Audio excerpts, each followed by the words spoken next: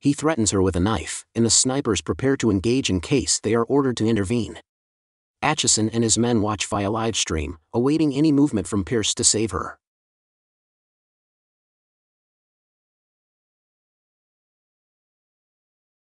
The movie begins in the beautiful city of France, where an attractive woman named Elise is an undercover agent that the French police have been keeping tabs on for some time. She has been AWOL for a year after being associated with Alexander Pierce. He is a notorious criminal wanted for money laundering. After going on a mission to catch Pierce, she suddenly disappears and becomes his lover. Since her sudden appearance in France, the police closely monitor her every movement for any suspicious activity that will hopefully lead them to Pierce. Elise is well aware of her surroundings but remains calm despite the police constantly following her. She orders food in a cafe while two other men closely watch her on the side. A male courier approaches her and gives her a mysterious letter from Pierce. The police are alarmed as this is an unusual routine for her. And so they quickly take action and arrest the courier, assuming he's Pierce. The letter instructs her to ride a train at an exact time and to pick a man with the same build as Pierce to mislead the police. As soon as she finishes reading the letter, she burns it to hide the evidence. When Inspector John Atchison, the head of the operation, sees this, he immediately assumes it's from Pierce. Thus, he orders his men to save the letter and follow her immediately. As she leaves the area, another mysterious man follows after her, who seems unrelated to the police. She heads to the train station, where she cunningly times the exact arrival of the crowd departing from the train. The police lose her trail as the people slow them down, and Elise successfully escapes. Atchison reports to Chief Inspector Jones the possibility that Pierce has undergone plastic surgery to acquire a new face. It shows that he wired a large sum of money to a surgeon from a Swiss bank account. Jones finds it somewhat perplexing as there is insufficient evidence to prove his claim. He then evaluates the courier's profile, whom Atchison assumes to be the new face of Pierce. But unfortunately, the profile reveals that they got the wrong person, and Jones mocks Atchison for his mistake. Atchison leaves the office after Jones threatens to terminate the operation since it has already cost him a lot of money following Atchison's recent error. A specialist restores the ashes of the letter to find out its content. It reveals the location of Elise's destination, and they quickly respond. At the train, she scans the men inside as he searches for a potential decoy to frame as Pierce to mislead the police. She is drawn to Frank, an American tourist and math teacher, and sits with him. Frank feels instantly smitten by her beauty and finds it hard to speak. He then smokes and asks if it bothers her. He then explains that what he's holding is an electronic cigarette that delivers the same amount of nicotine, but the smoke is water vapor. She responds with a disappointed tone that she prefers men to do as they please. They continue to engage in a casual conversation until she graciously demands him to invite her for dinner. At dinner, Elise tries to guess his job and is surprised to know he's a math teacher. They seem to get along quite well as they spend more time getting to know each other.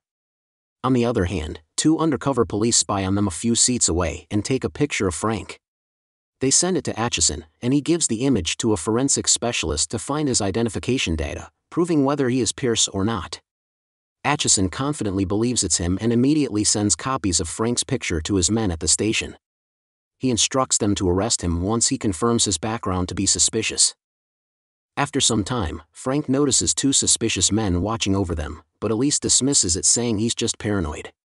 As the train nears its destination, she bids her farewell and he sadly leaves her, hoping she will ask him to stay. Once Frank's background check is complete, it confirms him to be a tourist with a clean history.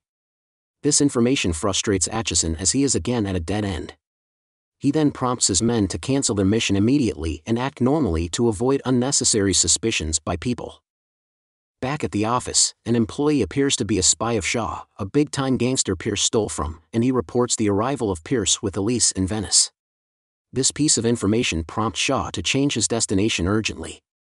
Upon Frank's arrival in Venice, she suddenly appears and invites him to come with her. He hesitantly joins her as he thinks they will never meet again.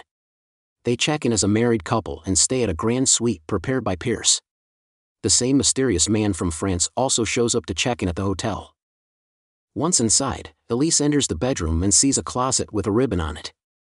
It reveals a closet full of expensive gifts from Pierce, which she greatly appreciates. As Frank scans the room, he sees her in the mirror and instantly knows someone arranged everything, especially for her. Upon Shaw's arrival, he orders his men to monitor Venice's 3 grand hotels and keep Pierce alive until they get his money. That night, she dresses up for dinner, and Frank seems stunned by her stunning appearance. After ordering food, he asks Elise who her man is, as it is unusual for a hotel to leave gifts. She then shares that she hopes to meet Pierce in Venice but feels torn since they haven't talked for 2 years. He notices her bracelet, and she tells him it's a gift from her mother. It carries a deep meaning of love and a reminder to accept the totality of a person no matter its past.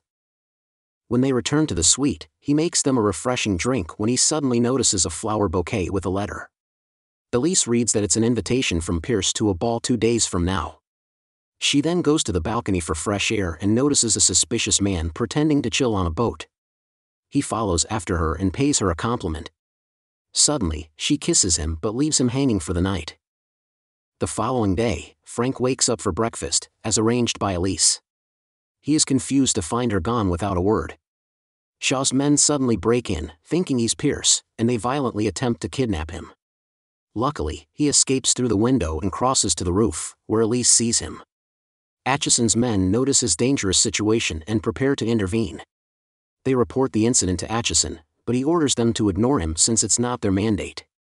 He desperately escapes by jumping from the balcony and accidentally pushes an Italian officer to the river. Because of this, the officers arrest him for assault and causing a scene in a public market. At the police station, a detective misinterpreted Frank's situation and detained him overnight. Suddenly, the detective takes him out of the cell and transports him to Shaw's men in exchange for money, as he is assumed to be Pierce. Fortunately, Elise comes to the rescue, and they discreetly depart together. The men catch up to them and get into a dangerous chase, but they eventually manage to escape. Elise explains that their kiss made him a target, and she apologizes for involving him. She finally reveals the reason why everyone seems to be after Pierce. He used to be Shaw's private banker until he stole from him. In addition to this, he is also wanted by the British government for tax evasion. Frank then declares his love for her by telling her he doesn't regret kissing her. His confession surprises her, which ultimately leads her to decide to stop involving Frank in her plans. When they reach the airport in the morning, Elise tells him to tie the boat to the port, but as he does this, she unties it from her end. She tells him she wishes they had met in another life and bids him goodbye. She then departs and leaves him confused with a bag of money in aid of his flight back to America. She then visits Atchison, which reveals her true identity as a British spy, supposedly working undercover to capture Pierce. She failed the mission because she fell in love with Pierce. But now, she is ready to work with the government again to find Pierce, for she does not want to endanger Frank anymore. The following day, Elise attends the ball that Pierce invited him to. This time, she wears a wiretap as she cooperates with Atchison to hopefully catch Pierce. Suddenly, an attractive man approached her, and they thought it was him for a minute, but when they checked his background, he was just a random rich guy interested in her. Knowing that it wasn't her lover, she turned the attractive man down. The mysterious man from France appears again and leaves a letter on her table. She follows him, thinking he's Pierce, but loses track of the man when Frank suddenly shows up. He offers her to dance and insists on not leaving without her. She tries to convince him that he is just a pawn and was helpful for a while, but he is no longer needed. When she separates from him, Atchison's men take him out to stop him from intervening further in the mission. Once Frank is out of sight, she opens the letter with a key and instructions inside it for her to go to a specific address. Atchison's team panicked when she didn't tell them the letter's content. Despite her suspicious behavior, Atchison still tells them to trust her, and they eventually get the letter's address. Atchison immediately alerts the snipers to prepare while he follows Elise. Unbeknownst to them, Shaw is also tracking Elise to capture Pierce and quietly follows behind. At the police boat, Atchison holds Frank in custody and toys with him for a while. He accuses him of Pierce, who acquired a new face. He then demands the payment of his back taxes, which amounts to 744 million euros. The accusation shocks him and keeps him on edge. Still, Atchison eventually reveals that he was playing with him and declares him a moron for almost ruining his operation. He tells him that he will stay with them until the procedure ends. Elise arrives at the address and enters a building. Shaw catches up to her and pressures her to tell him where the safe is. He threatens her with a knife, and the snipers prepare to engage in case they are ordered to intervene. Atchison and his men watch via live stream, awaiting any movement from Pierce to save her. She puts herself in imminent danger when she consistently denies knowing the location of the safe. Shaw's right hand affirms that she indeed seems to not know where the money is. The police interpreter tells Atchison that Shaw will kill her if Pierce fails to show up. This alarms Frank, and he pleads that they help her. But Atchison reveals that she is a capable agent and that he is confident Pierce will save her before things get worse. Fortunately, when Elise is about to get killed, she finally tells them where the safe is. Shaw opens the wall and finds the safe requires a passcode. He asks her again, but she honestly doesn't know the code. Suddenly, the sniper reports movement in the courtyard, which Atchison assumes to be Pierce. As he watches the man from the monitor, he notices that it looks similar to Frank and realizes it is him all along. Frank then escapes from the cuffs using paper clips, climbs on the balcony, and enters the building where she is. Shaw forces her to guess the code but fails to unlock it. Frank randomly appears on the scene and claims to be Pierce, but she denies it's him. Shaw approaches him and mentions a few distinct features of Pierce, all of which he claims he has done. Primarily pointing out his changed accent, this prompts him to speak in a British accent to confirm his identity. Shaw is confused with her continuously interfering with Frank's true identity. And so he decides that the only way to find out is for him to unlock the safe. In the end, Shaw has his way, and as Frank approaches it, Elise suddenly tells him she loves him as she already expects the worst to come. The snipers anticipate the order to fire as they witness the threat that the two are in. Atchison holds the command expecting Pierce to show up anytime soon, but Jones takes over and signals them. Immediately, all snipers shoot the enemies, killing them on the spot. The police rush to the scene, and Jones officially terminates her employment as an agent. A man on the radio informs them that they found Pierce near the location, and they immediately rush to him. Once the two are alone, Frank reveals his true identity by unlocking the safe, proving he is, in fact, Alexander Pierce. Much to her amazement, she was right in choosing him on the train, and they both shared a romantic kiss. When the police get to the man they suspect to be Pierce, he exposes the truth by informing them that he is getting paid by an unknown sender to go to specific places. Upon the police return to the safe, they discover a check for the amount of money Pierce owed to the British government. Jones concludes the operation, but Atchison argues that Pierce remains a wanted criminal in 14 countries. Jones insists that the man who wants Pierce is dead and that there is no point in pursuing him further. Atchison is left dumbfounded at the twist of events. He then goes to the balcony and strangely finds the two enjoying a boat ride. The movie ends with the couple's unexpected reunion.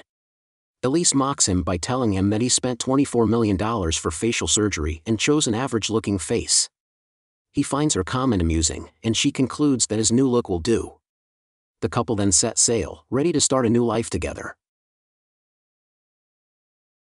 Thank you for watching. Subscribe for more videos like this to help the channel out. Have a nice day.